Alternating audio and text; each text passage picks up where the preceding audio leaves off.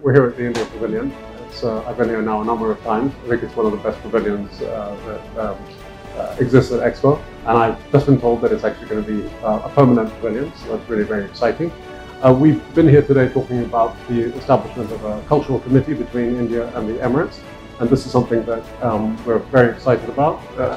It's probably it's about time that we actually formalize the relationship on the cultural platform, or rather on in the cultural sphere.